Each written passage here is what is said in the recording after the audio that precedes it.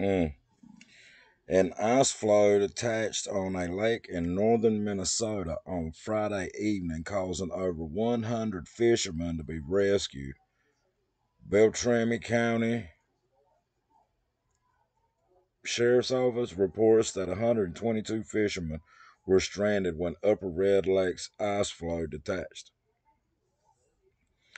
During the rescue attempt, four people fell into the water, but they were safely brought back onto the floating ice and warmed in a fishing shelter, according to police. Those four were the first to be rescued.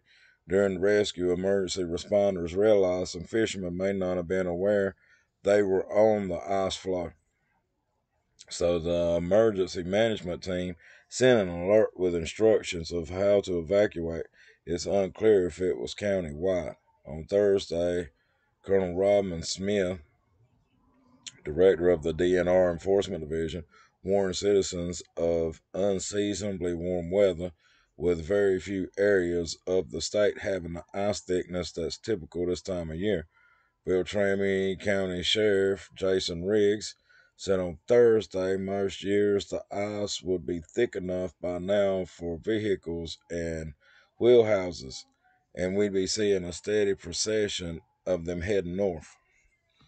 But this year isn't most years, and the ice is changing constantly. It's absolutely vital that anyone who heads out checks the thickness frequently, pays close attention to the weather, and has a plan in case the worst happens and they wind up in the water.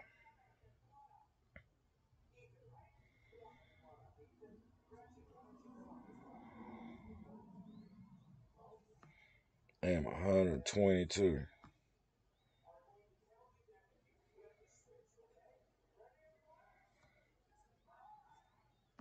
Mm, 122.